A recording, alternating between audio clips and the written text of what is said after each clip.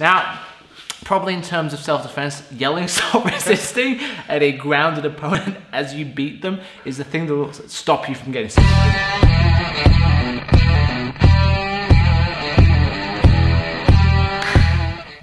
So what we're gonna do now is we're gonna start developing effective frames from the bottom. So we're not gonna do an escape technique yet, but I wanna show you how we maintain lat engagement and muscle recruitment as I advance my frame position on my partner, okay?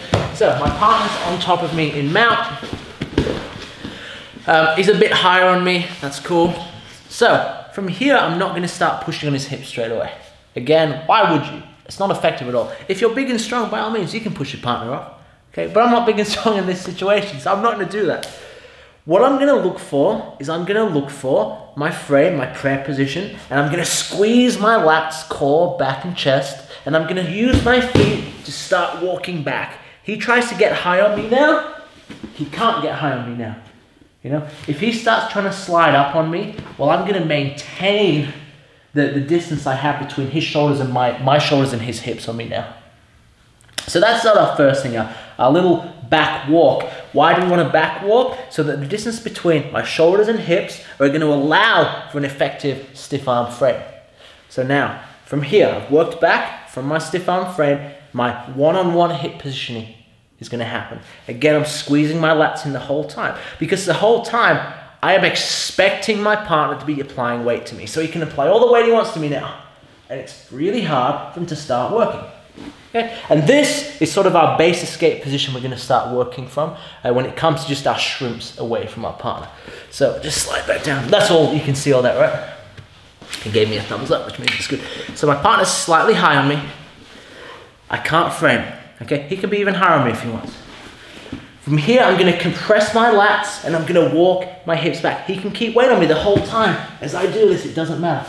I then have access to my longer frames, my hands, okay? Again, squeezing my lats in. He can apply all the weight he wants to me, but now I can start hip escaping away. Again, the main thing is, when I'm starting to adjust my position, which you'll see in the next video, I want lat engagement.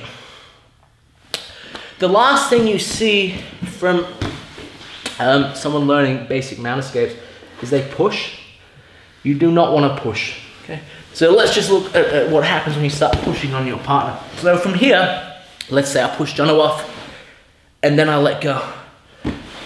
What's gonna happen immediately, okay? He's gonna recoup that position that I worked so hard to get rid of, okay?